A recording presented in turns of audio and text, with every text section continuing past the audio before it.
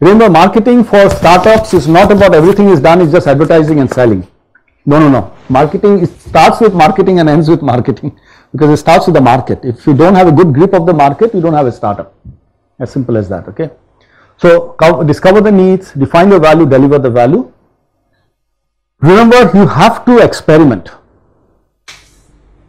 Unlike engineering, where you'll get a lot of the answers in the textbooks, in a startup, there are no answers in the textbooks. You can only have a methodology, a way to approach. Okay, because you have to find your customers, and the way is experiment, okay? And that's why you have to. Now, this is a life cycle. It starts with market insights, it starts with market problem, it starts with then a solution. Remember, don't start with a solution. I think there is one team that I met here just today, we were getting to names. So what my feedback and my impression was, he had done customer discovery, that team, did a lot of product development, then came back, did some more customer discovery, a lot of product development. So the product development was going way ahead of, and that's the risk that all of you run as engineers, because you're very tuned to engineering. Let's build a product. I have this idea. Dangerous. So solution design is step 10. It comes much below. In fact, you can outsource solution designing. If you have to do one thing well as a founder or a co-founder, is you can outsource the engineering. If you want to do it, that's great. Bill Gates did his own coding and so on and so forth. So Facebook, Mark Zuckerberg did his own this thing, but you could also outsource your development.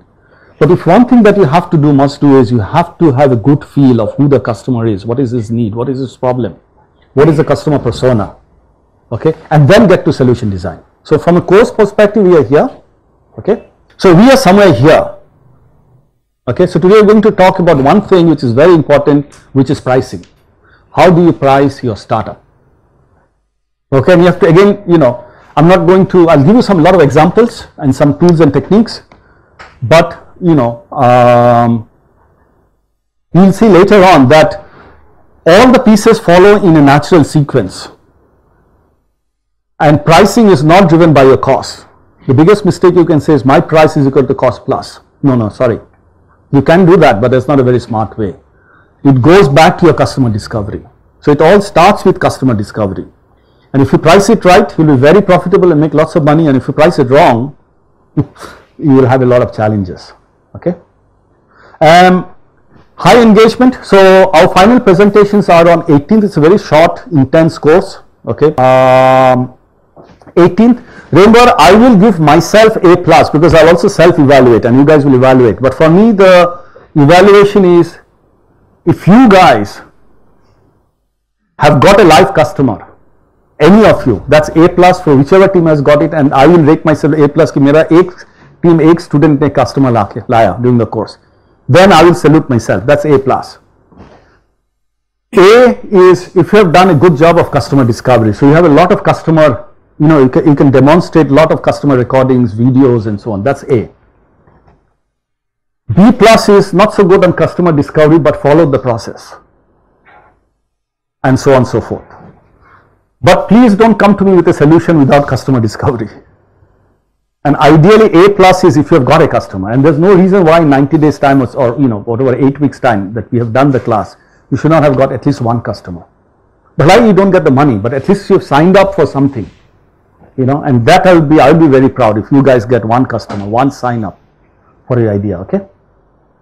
Again, as I said, I'm not too fussed on, remember, in startups, don't get too fussed on, formats and templates and this thing. It's okay if you handwrite templates. Okay, you don't have to, I'm not too fussed on PowerPoints and this thing. I'm more focused on the business. I'm more focused on have you spent time with the customer. There will be this logical sequence of assignments which have been heading out, and today you'll get the one on pricing.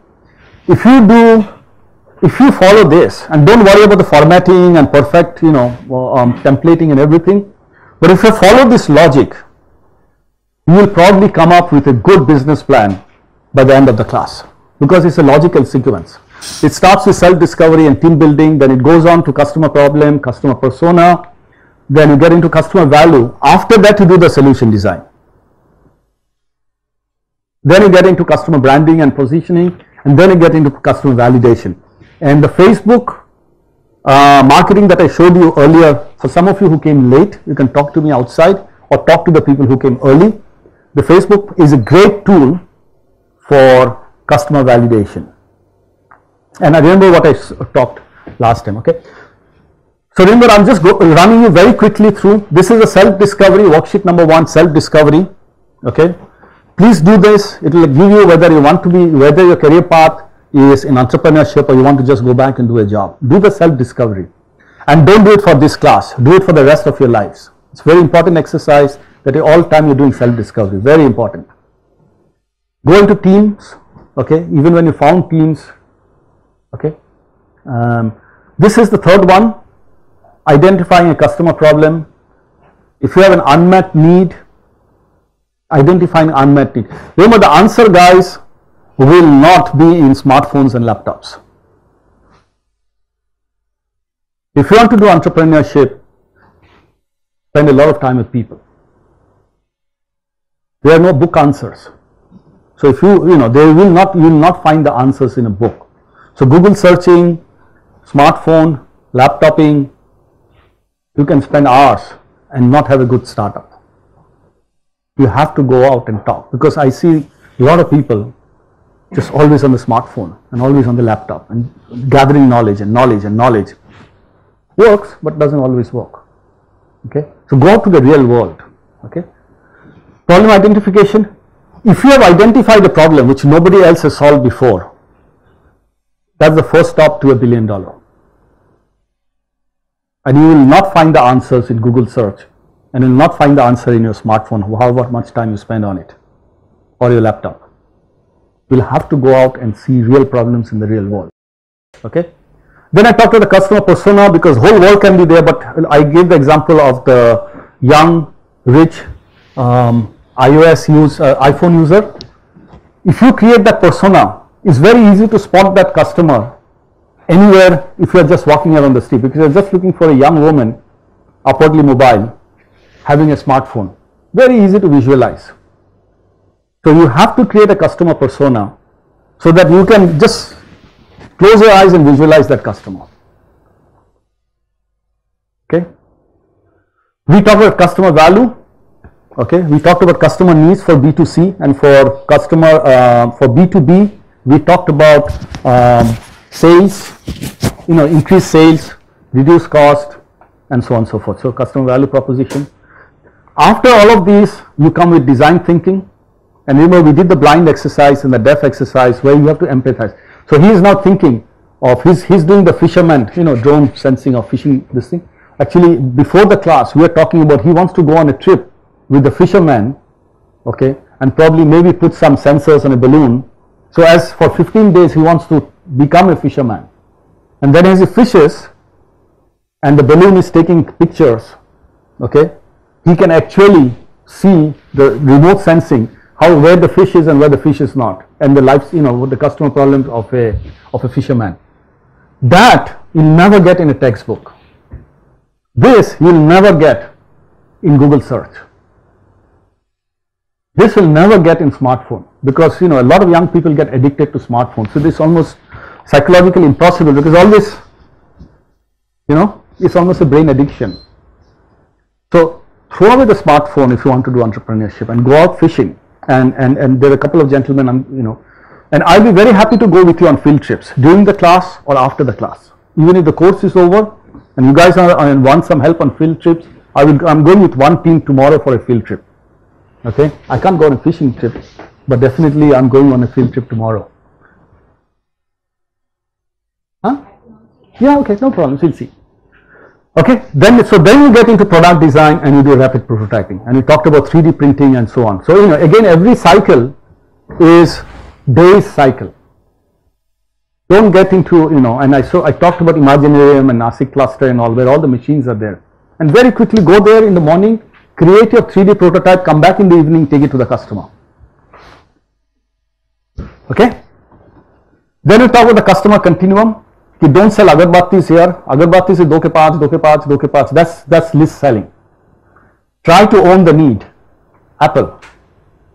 Try to own set the standard. Microsoft. Try to do consultative selling. HP, IBM, DHL, you know, and this is how you create the brand. And remember, I showed you the time my task. We make homes happier, we make homes better, cleaner. Not that we provide maids for cleaning your house.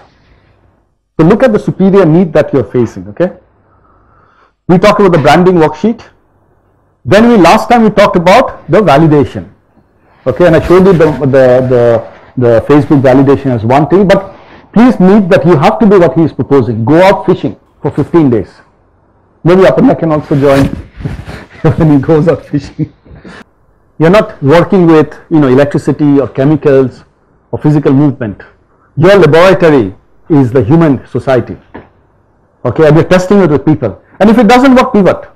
So there is one person who met me before the class. He's pivoted 3 times, and I respect him for that, because he's doing the customer discovery and he's pivoting. And you change. That's okay versus wasting time. Now we get into customer pricing. Okay. Now this is where, remember, first of all, I think you have to start with one basic premise, that if you don't make money, no business will survive. This is not, startups is a business, except it's just setting up the business. So there is nothing about, ultimately it is about money, unless you're doing social startup, in which case you can have a social KPI, a key measure. The dot-com bust happened because people were not focused on money. They're focused on how many eyeballs do I get, how many do I do this. Sorry, if you don't have money, if you don't have business. Now, it's a challenge for many entrepreneurs, because I know that many young people, how many of you have actually, forget about running a business, how many of you have actually done grocery shopping every day for your homes? It's a rhetorical question, okay, you don't have to answer it. But how many of you have actually experienced, how many of you have made money so till date? Not as a salary, but made money. Not as a salary. So you guys have made money, not as internship and salaries, in business. Now, it's very difficult to make money, especially okay. So you have to understand certain fundamental principles of how to make money and how to price it. Okay. But before I want to show you guys to see a video by a gentleman called Steve Blank, who is actually a guru of startup, and he consults a lot of this. He's from Stanford, and he consults the Silicon Valley guys. So in the reading and the videos that has been handed out to all of you, this is all there. Okay, but I'm going to play you one video. Read all the reading material that I've given. I've not given any books. I'm giving a practical. That first time and even experienced entrepreneurs make in thinking about revenue and pricing. And the first one is that this whole idea about revenue stream, Steve, I get it. You know, revenue stream, it's about the price, the dollar amount I'm charging customers. That's a mistake. And you'll see later that pricing is a tactic. Or maybe I kind of get it, okay, now I understand that pricing's a tactic, but I'll set the price of a product based on how much it costs me to make it. Well, how else would you set pricing? Cost me 99 cents to make it? I'll charge $1.25, and you know, that's a kind of a reasonable price. We'll also see why that might be a huge mistake and leaving lots of money on the table. And then kind of the third common error is my price has to be less than my competitor's price. If they're charging $5,000, the best way to enter a market is to charge $4,000. Well, no one would pay any more than the existing incumbents, and we're going to see that's another going out of business strategy. And all this depends on your knowledge that you've just learned about the customers, their reaction to the value proposition, and all the work you've been doing outside the building. You're going to have an incredible advantage in thinking about revenue and pricing. All right. So, price, okay, customer pricing starts with the value equation and everything that you're doing in discovering the customer. Okay, so we'll get to that in a minute. Okay, the worst way to do it is, it cost me 5 rupees and I'll charge it 6 rupees. You heard Steve Blank say that. Okay, so what does it depend on? So let's look at certain fundamental drivers of what is good pricing. Okay, first of all is the customer purchasing power. Okay, Now, customer purchasing power is a key driver of customer expectation, behavior, and therefore the pricing that you can command. Now, many of you are very US centric because I keep hearing about, Silicon Valley and US and so on and so forth, okay. Keep in mind that there are fundamental differences between developing market like China, China is middle, almost developed, India or Sri Lanka. So what I'm trying, and versus the United States or something. So this is what is called the nominal per capita income that a person in US earns or in different countries earn. This is available in the website. It's published every year. So if you have the, per capita income for a country like Switzerland is about $80,000. A per capita for a person in United States is $55,000. $55,000 means it includes the rich people and the poor people. It includes the Mark Zuckerberg as well as the poor, the homeless in US. For China it is 8,000. For Thailand is 5,000. For Sri Lanka is 3,000. And India it is 1,600. Per day it comes to $4.4. This is it. Now, if you look at that $4.4, okay, please understand how not everybody in India makes $4.4 per day. $4.4 per day is about 300 rupees a day. There are some people which will include the rich people like Mr. Ambani and Mr. Sanghvi and all of these people, all of this, the rich entrepreneurs and promoters and CEOs who earn more than $17, but there are only 2.5 crores of them, 25 million. But there are about 41 crore people who are making less than $2 a day. Please try to understand this, because if you're engineers, this is probably one of the first times when you're getting to understand what money is all about. But if you do not understand the monetary aspects of the business, you will fall short. You will not be able to win in entrepreneurship with only engineering. You have to understand the economic aspects. Okay, and many customers and many companies fail in India and China and Sri Lanka and many other parts because they don't understand the economics. So try to grasp, okay, a little bit of economics. I have seen presentations where people have come, the other day I sat with some of your presentations, and all of you talked a lot about the product itself and customer, but I did not hear any of you talk about the economics of it. But unless you understand economics, you will not be able to you will not be able to do business. So first step is that please understand that if you want to operate in India, it's a very different ball game than if you want to work in US. Okay, so do not blindly copy whatever there is, and I'll show you some examples.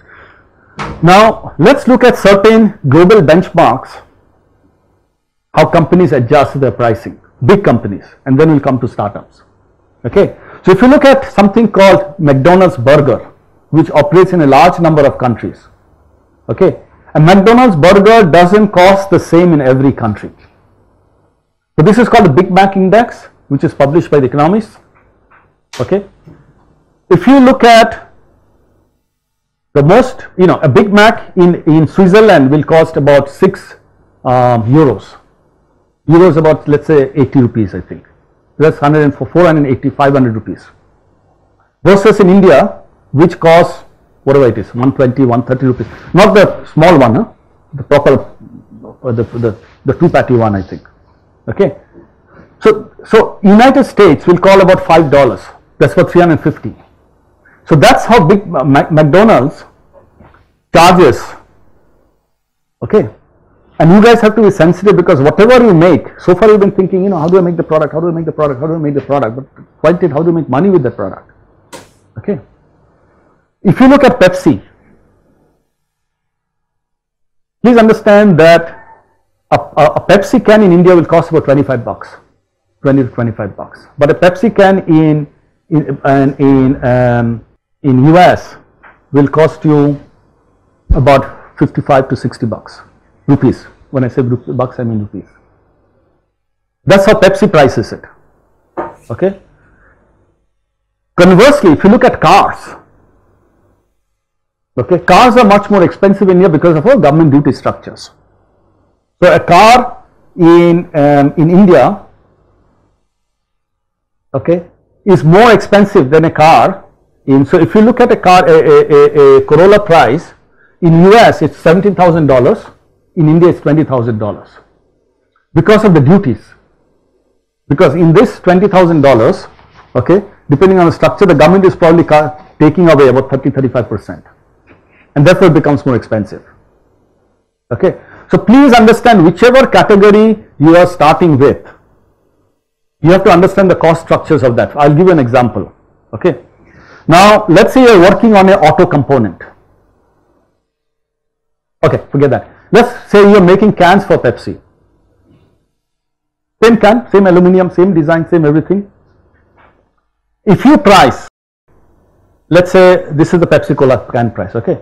If you price your can at, let's say, 30 cents, 31 cents, the US guys, Pepsi US may buy a 31-cent can because they're selling the end product at 93 cents. Do you think Egypt guys will buy a 30 cents can? And this is the mistake many MNCs have made, and this is the mistake many startups make. They blindly copy something from US and price it at US level without understanding that there are local market differences. You're doing B2B, B2B. Most of you are in B2C. What are you doing on? The gentleman who's, you are together. What's your idea? Short weekend trips. Huh? Plan short weekend trips. Weekend trips, okay. So are you into caravan tourism? Are you not? You are not thinking about caravan tourism? Not yet. Okay. So if you're let's say if you're doing the same thing in Australia, in let's say Switzerland, Alps, your partner, no? Yeah.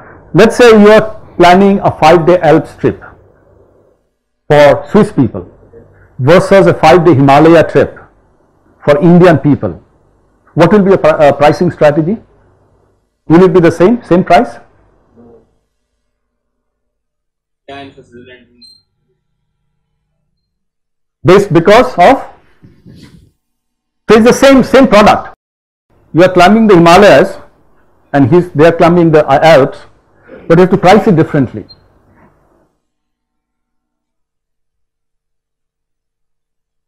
So keep that at the back of your mind. Okay, now let's go to B2B. What drives the B2B pricing is macroeconomics, like the cost of capital and cost of labor.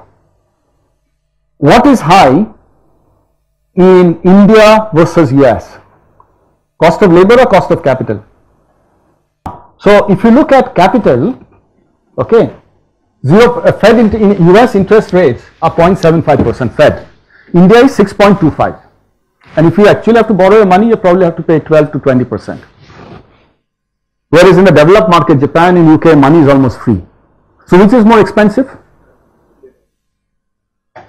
Capital is more expensive in India. And what is more expensive? What about labor? Okay. Let's look at how cheap it is. A driver will probably make 25 to 30,000 INR per month in the India supply chain, depending on which routes and so on and so forth. No provident fund, no gratuity, no medical, nothing. Drivers will in US will make a medium of 40,000 US dollars, and for Walmart etc. they'll make up to 75,000 US dollars, which is more than IITians will make. Most of you will make when you get into a job, because the per capita itself is so high. Now, how many of you are working on automation? There's one thing which is working on, you are working on automation. Okay. Now, when you are doing robots, or you are doing automation, so if you are doing robots, what do you need more? You need more capital or you need more labor? Capital, because you are eliminating the labor and you are introducing capital intensive robots or automated lines or whatever, and vice versa. So, where do you think it will sell more? That is the challenge which we will face. Driverless cars, Elon Musk. Very, very hot topic. Very hot topic. Now, if the driver costs are like this, okay. Now, by the way, if you look at the truck cost, because the capital cost there is the truck, and now India still has attached trucks, you know, one body truck and chassis. But in US they've got a trailer truck, you know, they've got trailer content. So you can't, but you know, same truck to same truck, more or less will be the same price in India and US, more or less, about $30,000. You know, you can get a 16-ton truck or 30-ton truck from Ashok Leyland around 25 lakhs. Volvo will be 1 crore. Okay, 25 lakhs you'll get from Ashok Leyland. Okay. So let's say in US, the cost of driver is this versus cost of capital, which is the truck itself. Whereas in India, you can put 2 drivers in a same car and run it for, you know, continuously. Why do you think driverless cars will work better? Forget about the technical aspects of pattern recognition and everything, because you've got very heavy traffic, people are running around all the time, there is no pattern recognition or cognitive computer that works. Because people are just running around. What do you sense? Okay, there is no rules to sense. There is, you know, you don't know what to sense. So forget the technical engineering aspects. Where do you think economically it will sell?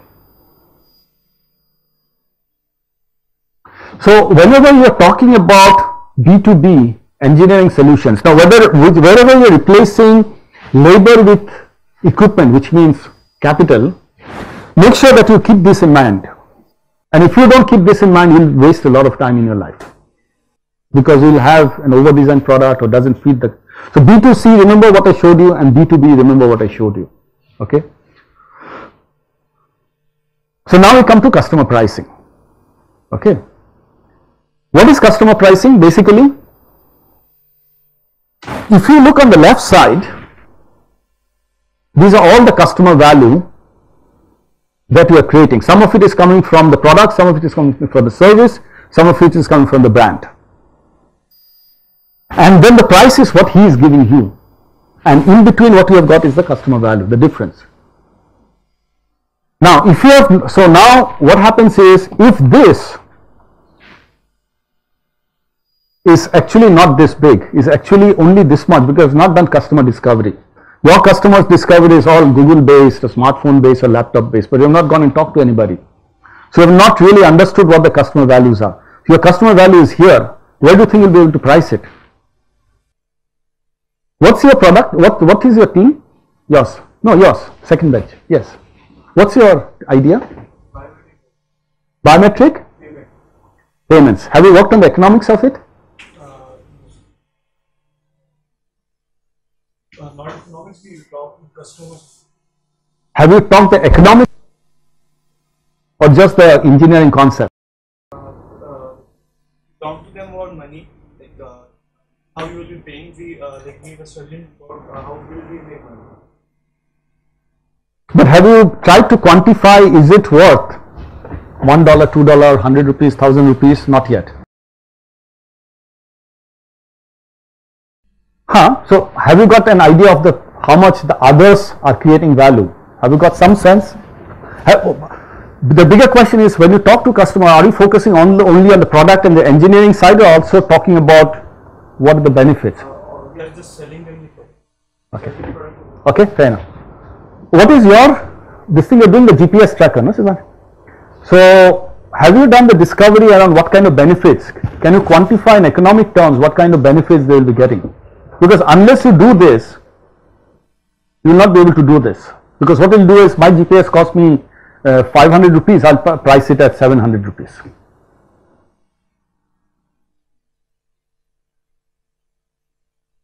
Let me ask you a question. Let's say your cost of GPS is 2000 rupees. And you say, okay, I will price it at 3000 rupees, so I make some money. That's one way. But what happens, let's say if you've done a lot of discovery value, or a lot of discovery, and you say by using my GPS, the customers can save 10,000 rupees. So the customer saves 10,000 rupees, okay, which is somewhere here 10,000, this is 10,000. My GPS cost me 2,000 and I priced it at 3,000. Is it a good decision or a bad decision?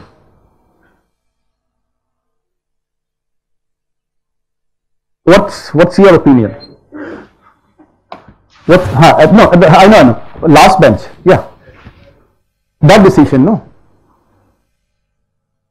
So my GPS is here, 2,000.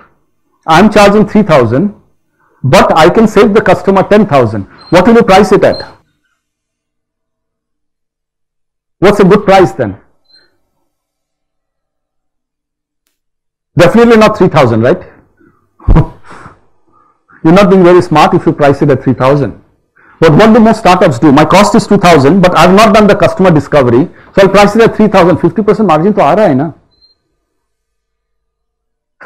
What happens if your GPS is 2,000? I'm just taking GPS as an example. GPS is 2,000, you priced it at 3,000, but the real customer value is 1,000. Will the product sell? So, ultimately it all goes back to the customer discovery. And most people do. So, when I've been sales managers and so on, I've got hundreds of salespeople, room like this, hundreds of salespeople, and then because I'm traditional, I've got sales manager and this and that and all kind of stuff, and a lot of people say, boss, price is too much. Kaise bikega? Kaise? So for me, there is no bad price. There's only bad customer discovery. And this is where you have to have in your team someone who is financially savvy. Or you get your savviness yourself. And you have to have a sense of business. Otherwise, either you'll overcharge your customer and not have a business, or you'll undercharge a customer and not have a business. If you overcharge a customer, you'll not have a business because there will be no customers. Nobody will buy at that price. And if you undercharge a customer, you'll not have a business because you're making losses. So the starting point for pricing is not pricing. It's not cost. It starts with customer value. And how do you want to go to market? How do you want to engage with the market? You want to do agarbatti selling, do ke paas. You want to do link road selling, 200. You want to do pamphlet selling, newspaper ke saath pamphlet dal diya, 50% discount, 1 + 1 free. Or you want to do, someone asked me in the class, I don't know, I forget who asked me, how does Xiaomi make money? Or that OnePlus, you asked me the question. Okay, so let me give you some data. If you look at the total profits, not sales, of the smartphone industry, 3 years back, 50% was Apple of the profits, not the sales. 50% was Samsung. If you go a few years back, 70% was Nokia. In 2015, 92% of the profits was Apple. Samsung was another 20%. So it added up to, I think, 112% because many of the others were losing money. So another version of Dokepach is Snapdragon, 821, 16 MP camera, this 4 GB, 16,000 rupees. 5.5 inch AMOLED LED screen, whatever it is. Snapdragon, 15,000. Are you making money? You're not, no. So it goes back to this, and it goes back to this. So marketing, product and pricing is step 9 and 10. Step 1 to 8 is all about shutting up your laptop, locking it up, shutting up your smartphone, locking it up, forgetting Google search, going out and talking to customers, going on a fisherman trip. Now, when you start up, you can still do, and then I'll come back to you on some of these, low cost. Now, if you have a not so good quality product, so if you plot it on two options, okay, price, low, high, and quality, low, high, which means features and everything, okay. If you have got high quality and you're pricing it low, that is called penetration. So you may want to enter the market and you price it low. Okay, that's called penetration pricing. If you have got low quality and you have got low price, it's commodity, just economic pricing. Okay. If you have got high quality and high pricing, it is called premium pricing. And if you have got low quality but high pricing, it is just making a quick buck and getting out of the market. It's not very advisable for long term.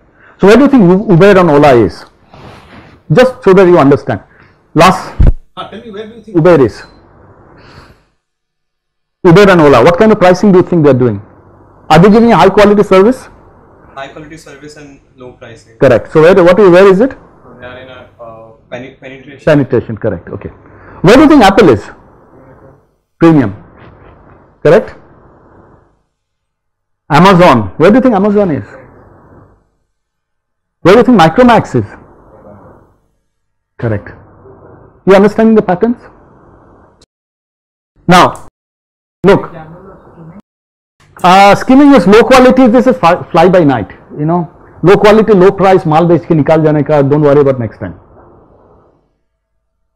Typically linking road, kind of this, no disrespect to linking road, but what happens in a floating population, a tourist population, I sell them some Kolhapuris, after 7 days the bloody soul opens up. Low price, low quality tourism, one time sale, not a good model. So understanding, understood? Okay. Now what happens then is, you have to then sometimes choose between your features and your pricing.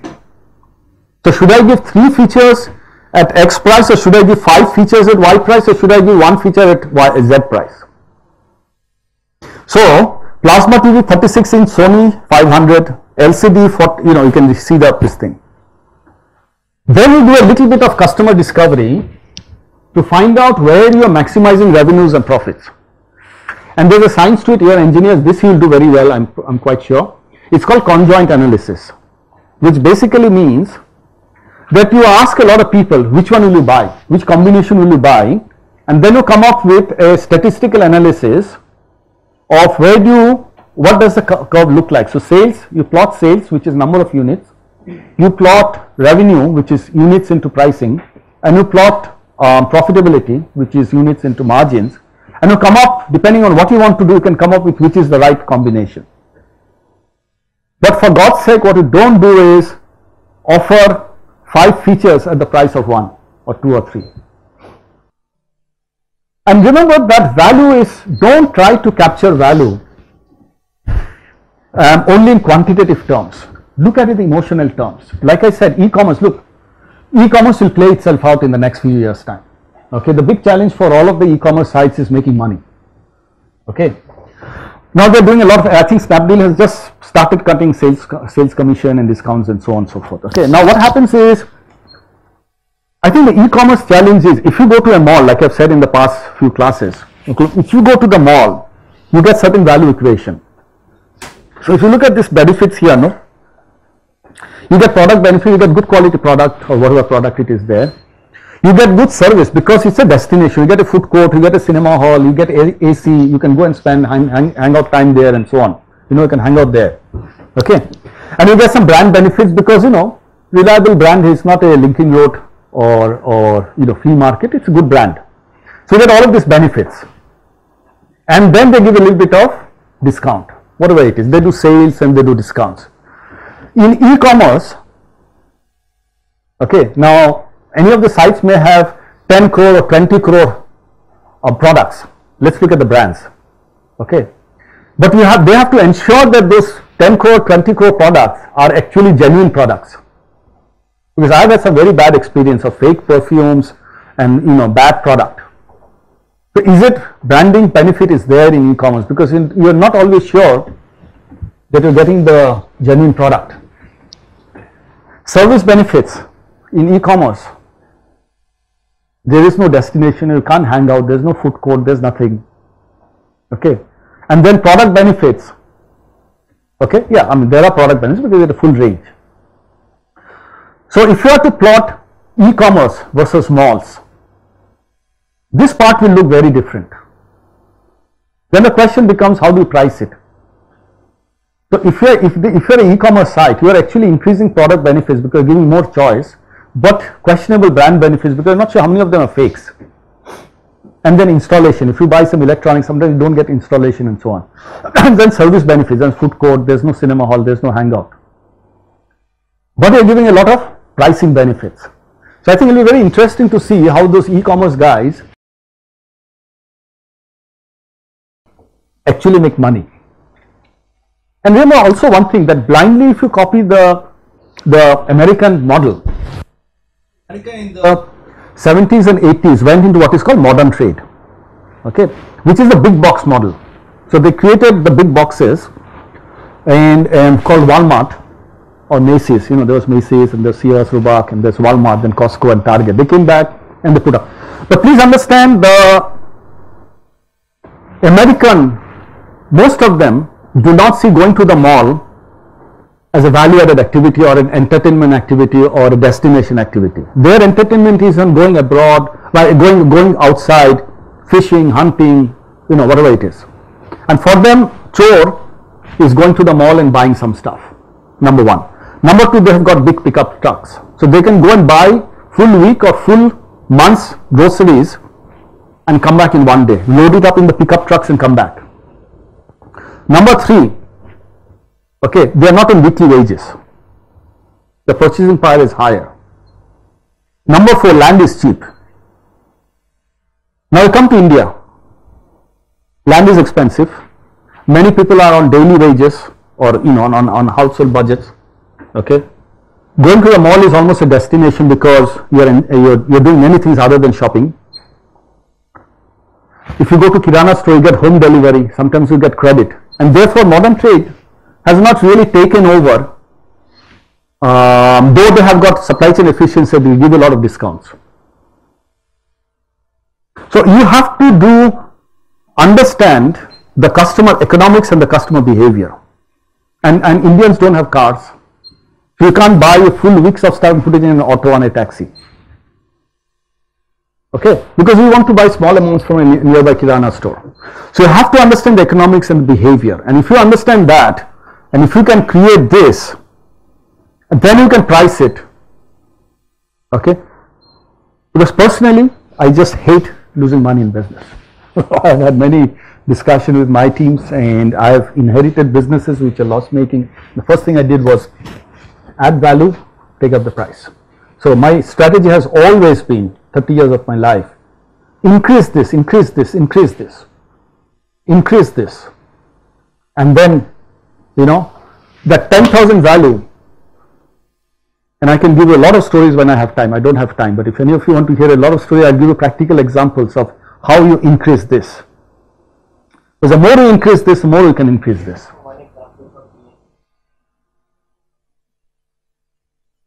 So remember, you have more flexibility here. So in PNG, when PNG entered the market, okay, PNG was in the 80s a very Wix driven kind of a company. It was a chemist kind of a company. They had not bought in it was called a company called Richardson Wix. Then PNG bought globally a company called Richardson Wix. So when I passed out of IIM Kolkata, there was no actually PNG in India. There was Richardson Wix. Then PNG bought Richardson Wix, and then through Richardson Wix, India entered PNG India. The first category that they brought in was a category called Whisper. Whisper is a ladies' sanitary napkin. That was the first category, and the incumbent was a company called Johnson & Johnson. Okay, they had Stay Free, and PNG brought in Whisper. I was a district manager sales that time. Okay, so first of all, it was a superior product, and it was priced to premium. Okay, so so to demonstrate that the product was superior, okay, so we had to demonstrate to the consumer, to the women, that it is a superior product. Okay, and we have to convince trade that it's a superior product, which we did later also with Ariel when PNG brought in Ariel, and then we went with Hindustan Lever. Okay, now here's what PNG did. They did 3 or 4 things extraordinarily well, and today they almost dominate the category and get most of the profits, I think. No disrespect to J&J or anybody, okay, I'm just giving my. First, to demonstrate the product superiority, they created a test. The test was as simple. They took in a test a burette, okay, a little bit of fluid colored blue with the same property as the menstrual fluid of a woman, and they put it into both of the pads, the rival pad and the P&G's pad, and after 5 seconds or something you wipe it and see that the P&G pad actually is dry, nothing comes out, and the other rival pad actually something is still sticking. So product superiority. Now the question is, how do you communicate that to the consumer? How do you increase this? So let's talk about the product. So there is a product benefit. How do you demonstrate that to the women? So P&G started doing a house-to-house sampling.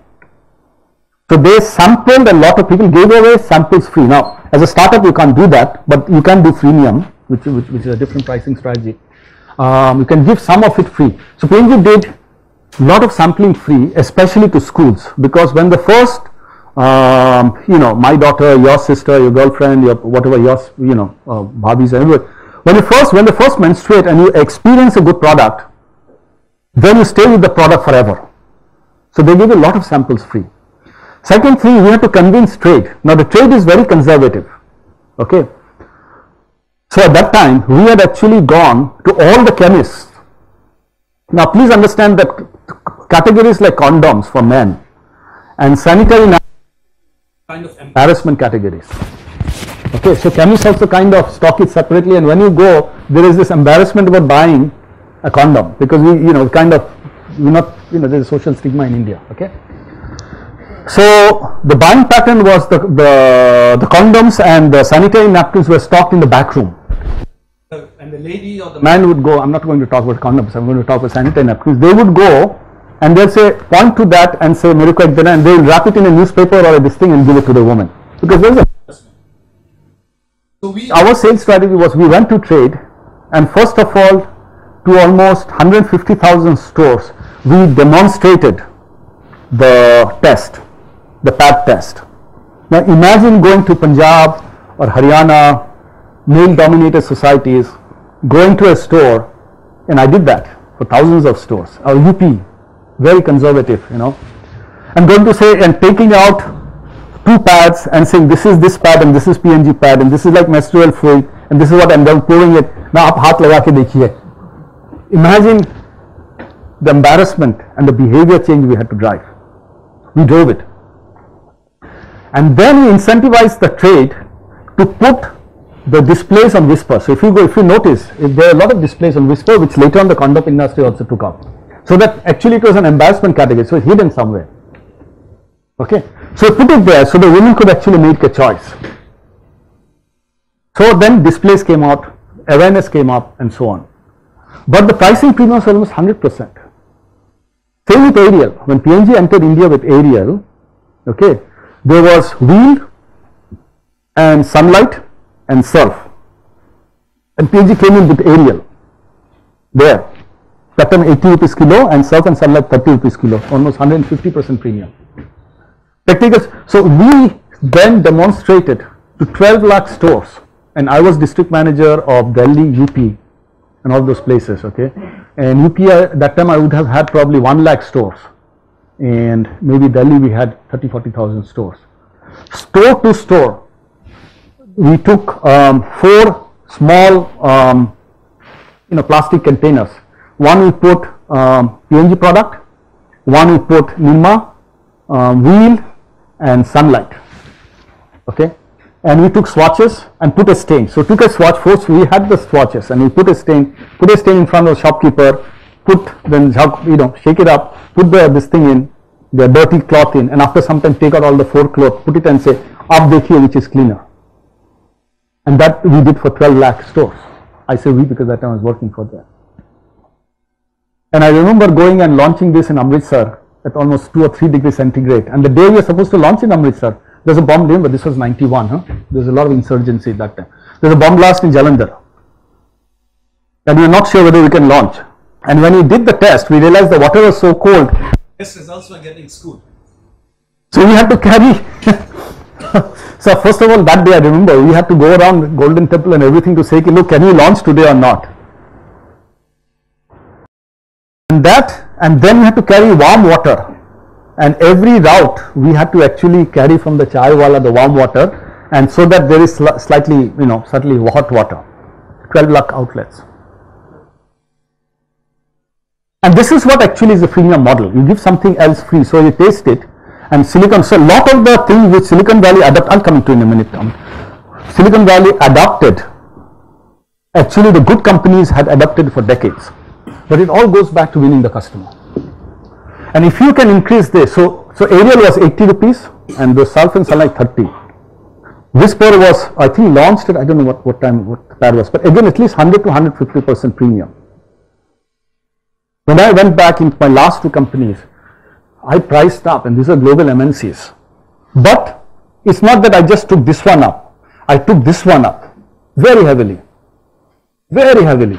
And in my previous two jobs, my customers were who? Big guys. All the auto companies, all the auto component guys, all the engineering, you name it, any MNC. And getting money out of those guys because I've got trained procurement teams and so on and so forth. So my task to the sales directors and all was, you have to take this up. Don't come and complain to me about this. Show me. So if you're walking into Coke or Pepsi or Ford or General Motors or ABB or Siemens or IBM or HP, which all customers are different types. Show me what is the value equation. Show me. If you want this right, this falls into place. If you haven't done this, which means you have not done everything that I've talked about last few classes, okay, and you have not done this, you are doomed to losses, and sooner or later you'll wind up. Sorry, How does demonstrating to the store owners help that? So they stock it. Remember that if you are up against remember when this was launched, the competition was almost 10,000 crores. And PNG was hardly, whatever it was, a couple of 100 crores, 200 or 300 crores. So the competition was doing everything not to stock the, I mean, when I was launching, okay, with all respect to all competitors, I went to town because of the DM. So we started in Ghaziabad, then Ghaziabad, Meerut, Aligarh, Moradabad, Bareilly, Lucknow, Kanpur, that was the route, okay. We went to Meerut and we were very small company, we were launching, suddenly, the bigger competitors come in with a big van and we are doing cycle rickshaws and carrying the product. With 6 or 7 salespeople, they went the entire Meerut ka jo civil lines, whatever that main street is there, they said, I'll give you so much, but only you can't keep the competitive product. So they were trying to buy out the trade. And when 2 beverage companies entered, they were actually buying up each other. So, trade wars can be quite nasty. They're breaking up each other's bottles. Because if you break the bottle, you can't sell the product. So, point I'm trying to make is, you have to ultimately show value and win over the channel and win over the customer. Otherwise, they won't stop your product. Normally, so trade, there are other nuances which we can talk. Because if you sell an 80 rupee product versus 30 rupee product, you make more money. It also benefits. Margin structure is the same. Okay, so here are some pricing models. How do you price it? Okay, product or service is free, revenue from ads. Example? Yeah, I mean Google search is free, Facebook is free, but you make money from it. So who's then the product for Google? Who's the product for Google? Yes. So who's the customer? Who's the customer? Who's the product? The advertiser is the customer, and the product is our profiles. Okay. Freemium model. LinkedIn. Some of it is free. Some of it you have to. And many of the apps you get the basics free. Then you have charge. Subscription model. There's Microsoft. Some of the products are Outlook 365. You pay per year. And some are, newspapers are subscription, magazines are subscription. Printer cartridge model, you sell the initial equipment free but make money on the, so give me one more example. One more example other than printer cartridge. Cameras. Cameras, yeah, cameras and films. Yeah, SIM cards and subscription, very good. SIM card is free now. You can actually, it's lying outside the stores. You get the SIM card free. Subscription is where the money. Channel pricing. If you go, so what did Flipkart do? If you go to the app, you get special deals, correct? When they first launched the app, you do channel. If you go there, you get this. You go there, you get this. Plus, now, cost-based model. Cost-based model. How many of you want to do cost-based model after my last 20 minutes of lecturing? Please try to avoid it, okay? Customer value-based model is probably my favorite. Whenever you're selling a service, find out how much value, and ITES does this, IT enabled services does this all the time. SAP, ERP people and all, you know, DHL and so on, they do it all the time. Product line of future pricing. Airlines, economic class, business class, first class. Correct? MS Office with or without Outlook. Correct? MS Office student, home, business. Correct? Tier pricing, banks, normal customer, gold customer, platinum customer, credit cards, tiered, tiered, correct? Open book pricing, 3PLs. Typically we'll say, you know, whatever is the cost, cost plus 10%. Not a very good way to work, stupid way to work. My cost plus 10%, I'll open my books for you, you check, on that you give me 10%. Or a fixed fee. Very bad. Transaction pricing, brokerages. You trade 100 rupees, give me a fee of 2 rupees. Value models. I think the customer value model won't be good on your competitors. Basically, you might be providing a value of 10,000 per customer. Yeah. But if you have a competitor who is doing it for lesser than your cost. So it goes back. Why are you competing? Why are you competing? If you are doing apples, if he is selling apples, he is selling apples, he is selling apples, and you are the fourth person to sell apples, does it make sense? I was the first person to sell apple and he's. You should never compete, you should disrupt. Competition is not a good position for a startup. Competition implies you are the fifth or sixth in line. You must disrupt. So drive, chase disruption, don't chase competition. Customer profitability, very easy, but people miss very easy conceptually, very difficult to implement. What happens? What happens in this sequence? You're profitable, unprofitable. Many companies lose money. Why do they lose money? Not that they don't understand this, but they don't even know what their costs are.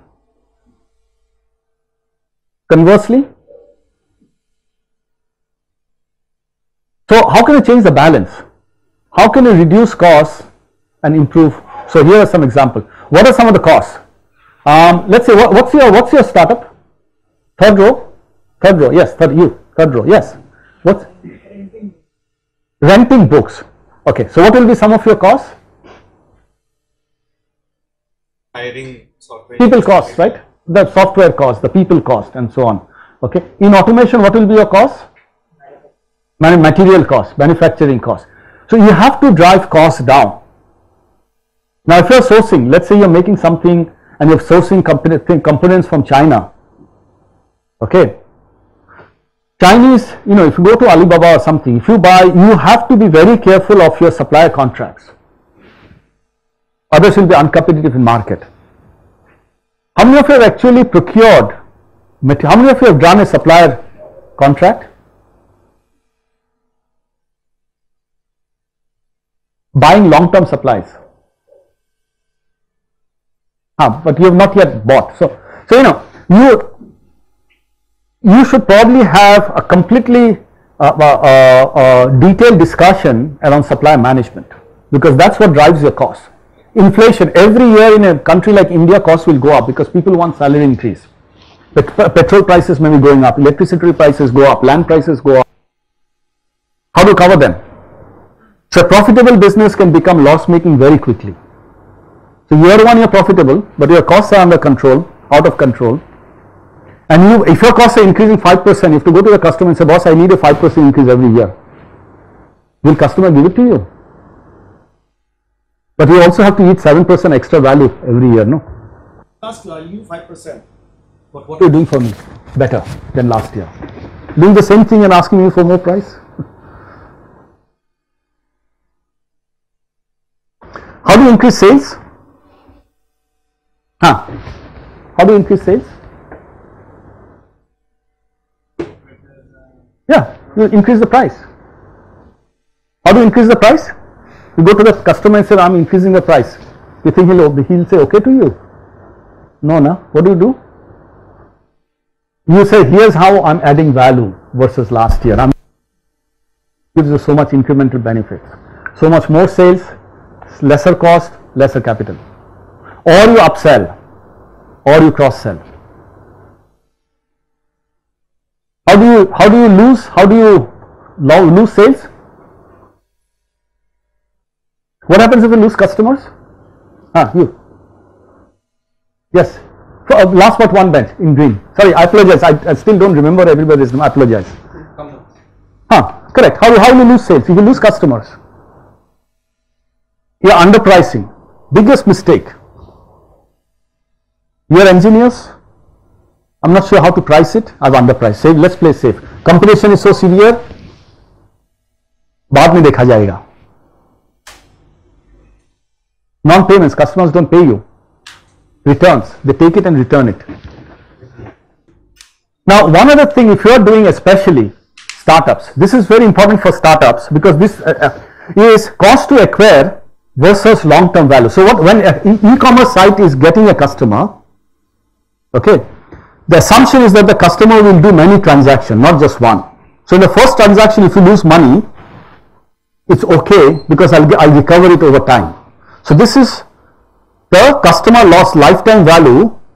Okay, how much does it, if I have the customer for 2 or 3 or 4 years, how much money will I get over 2 or 3 or 4 years? Not in the first thing. Okay, so it's a relationship, not at one time. If you don't know the lifetime value of a customer, you will not know how much to spend on a customer. Now, let me ask one question. All of your engineers, how many of you have got actually a love for finance? How many of you will yawn away and fall asleep or go check your smartphone when you talk finance? Raise your hand honestly. So, you don't want to do finance, you don't want to do finance. How do you do a business?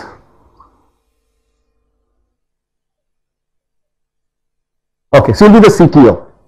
But should you at least understand finance?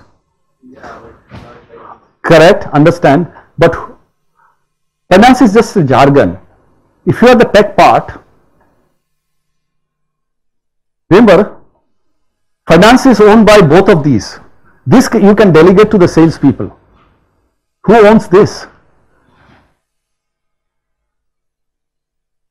So you will keep designing and improving without understanding what is it doing for the customer. Is that a good way? May not be a good way, no? You're blindly just doing the research and R&D, but you don't know how much it is worth. Think about it. Alright. So, customer lifetime value is like this. I'm not getting into too much of detail. So, this is a calculation of lifetime value. So, basically year on year it calculates how much sales, how much is the cost, how much is the margin, and how much is the customer lifetime value. My recommendation is all of you who want to be the CEO of your companies or CMO or CFO, please deep dive into this. I can't cover it in such a details in such a short course. Okay. Even if you want to have a CTO, don't be an expert but be aware. Don't say I'm an engineer, I only understand the technology part.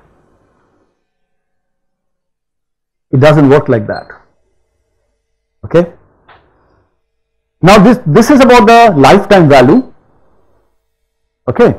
There are ways to calculate it, and remember that what happens in a cost to acquire? What happens when Uber gives you a discount coupon?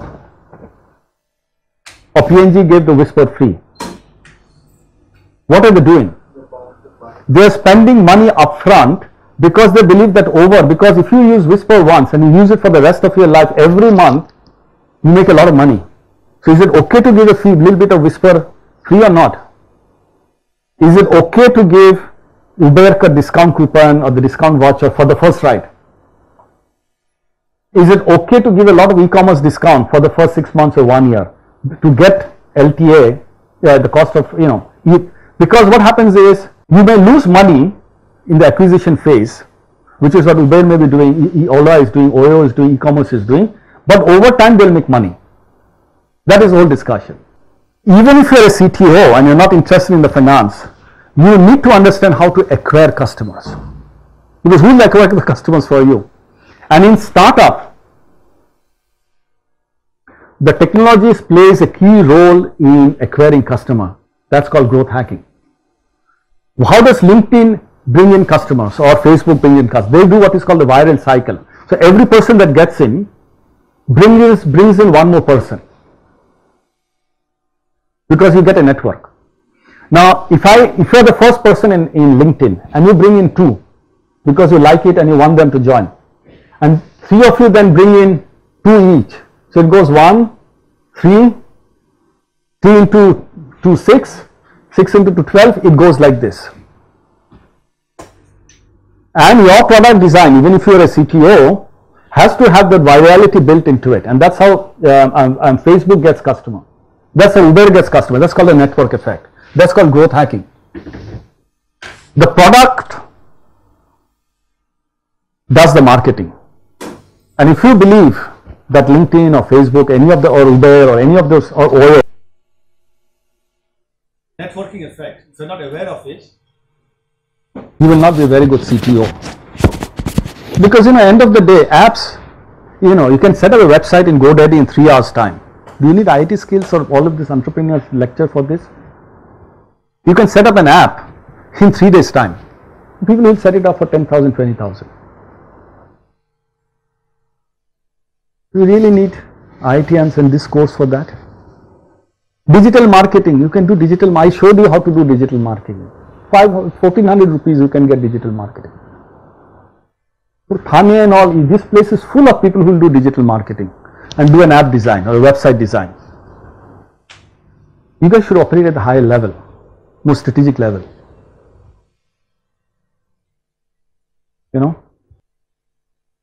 So here I have just put in some stuff, but I don't think I'll have the time. Just read it. They are meant to be cartoons, but there is deep significance in this.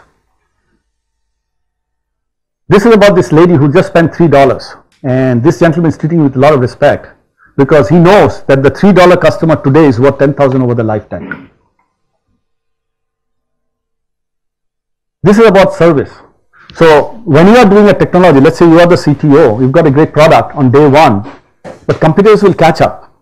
And what is very novel today will be very mediocre tomorrow and dead day after. This is like typical sales scenario, and this is the salesman. Absolutely. But this includes everybody in service. So who should be your best marketeer? Not you. Your best marketeer should be your customer.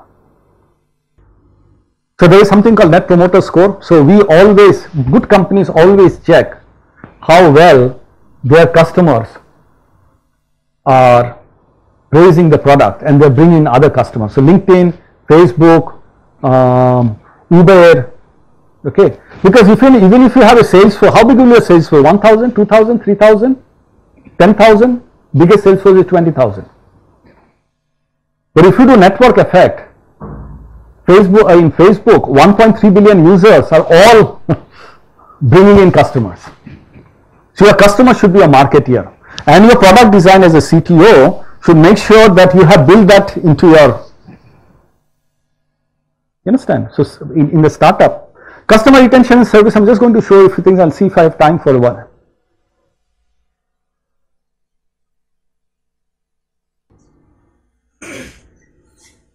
You have to exceed customer expectations.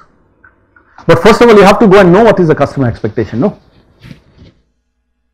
I've done a website, but I don't know what the customer expects. I've done this wearable, but I don't know what the customer expects. I've done this robot, but I'm not sure who the customer is and what he expects. I've done this, Facebook mining, Twitter mining, this mining, that mining, but I'm not sure what the customer expects. I've not defined it. I've not defined the persona. I've not defined the customer. I've not defined the expectations. if I said, if you're doing tech ventures, please look at Apple. And don't look at Apple when they're already big. Go back and look at Steve Jobs, circa 80s, late 80s, early 90s. When he's slightly older than you guys. Read it.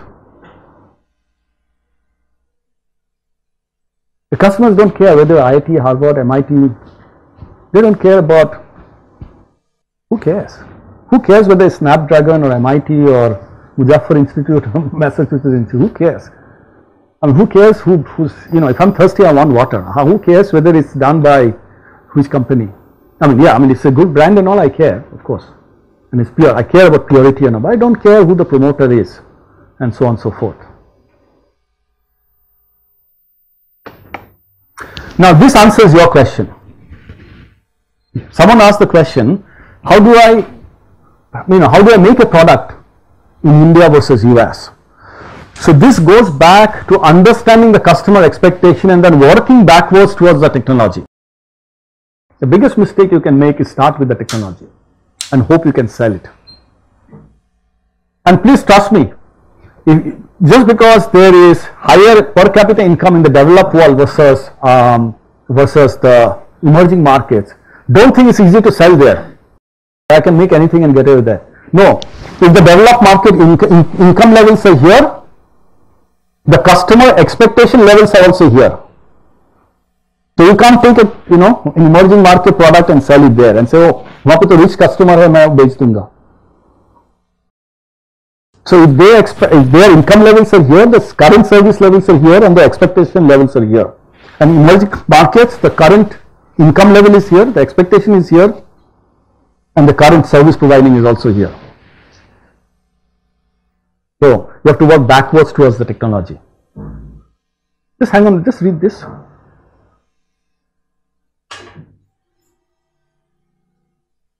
So what was Steve Jobs? He was the chief technology officer or what? Did he say, look, I focus only on the technology, or he was the CEO? Remember, he was talking about thumbs up and thumbs down much before this online like and dislike came in.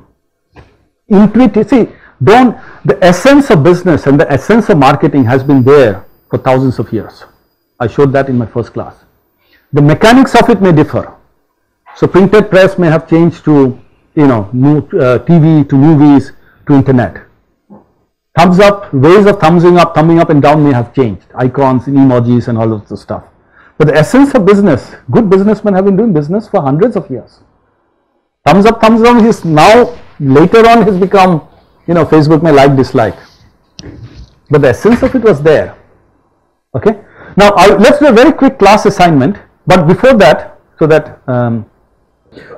one thing is that, remember, this is the worksheet where you basically do about three things. Which is what you offer, which is features, benefit, and the job that you are doing. What you charge, which is what you charge for the product. This is actually the wrong sheet. I'll just see what's written on the left side. There's a typo here.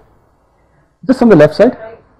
Price of service. Correct. Price of service, price of product, and the strategy. So okay. So this should say strategy. Okay. So this is, sorry, my this thing. Okay. So what you charge. So I'll just change it. This is what is there in the worksheet that she will hand out. Yeah. No, this one has a, my apologies. So, but there is also a class assignment. If you can spend a few minutes, what you offer, what you charge, and how do you compare. Please understand, I will be a big fan of yours if you say I am more expensive than the customer, but I offer more value. Customer is at 1,000, you should be at 10,000, but you offer 15 times the value. For that, no Google, no smartphone, no laptop. Hiranandani, Bandra, Kolhapur, Sholapur. Your smartphone addiction is not going to help. Kolhapur, Sholapur, Nasik, Pune, Aurangabad, and otherwise, if you want to go to Bastar or something, that's fine. Okay. So what you offer, what you charge, how do you compare versus competition, other current options. Okay.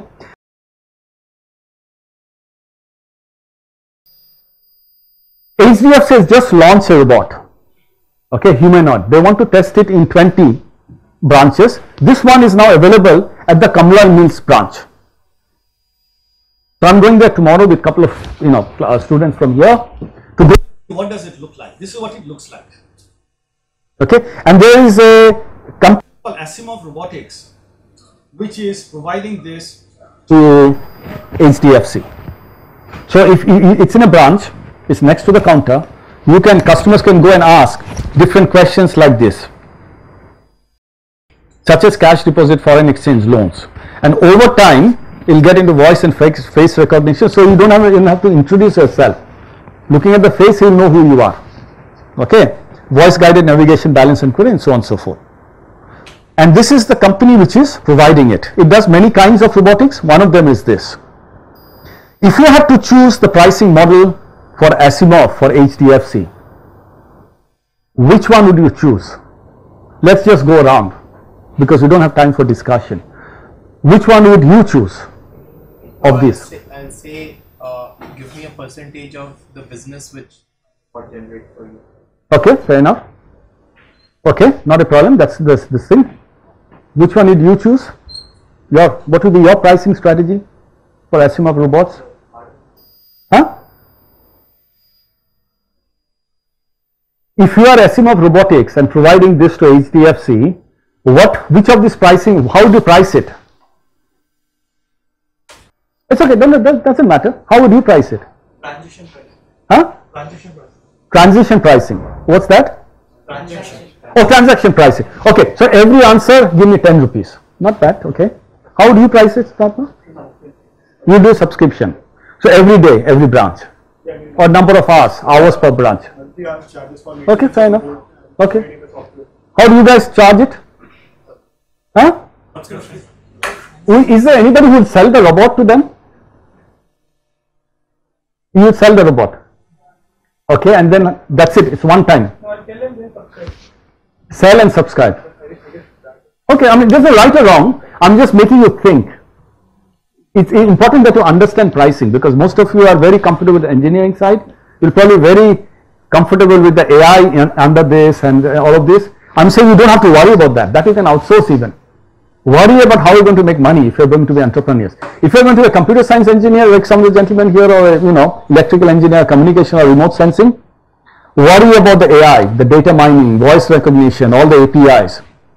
If you want to be an entrepreneur, worry about how am I going to price it. How do you guys price it at the back? Yeah. How do you price it? Yeah. Subscription. How would you price it? Feature. Okay. So if you want this kind of a robot, so much. If you want so much.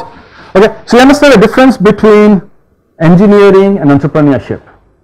Okay. So I just wanted to leave you with the thought that if you are looking only technology, you think AI, data mining, voice recognition, speech recognition. You think about all of this. Cameras here. How big should it be?